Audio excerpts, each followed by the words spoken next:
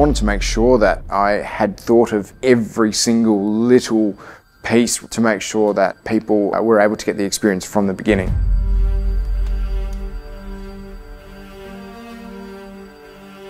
We have the finest produce, some of the finest wines and spirits, so we should present them in a way that is equal to the best in the world. They just didn't understand what we were trying to do. Because we've got a wood-fired oven and it's like you don't do pizzas. If you have a particular vision, it might not be right for everyone, you know. We copped a lot of criticism. It backfired with us. We got slammed by the reviewers. Evening Standard, The Guardian, Time Out. I thought it would be enough. I was being a hero. Oh my God, this is tough. I was Jake in the weeds. You just wait for 3 o'clock. After service, feeling like I want to cry.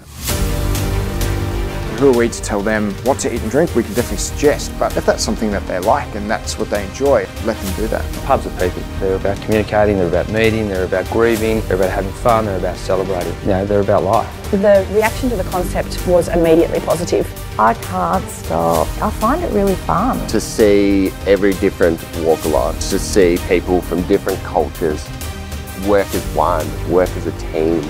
That excites me. So when they come here and it's really homely, they're taking a little bit of ownership of their moment. It's a really lovely lifestyle. Realising that the yelling doesn't need to happen. We don't need to be treating each other like...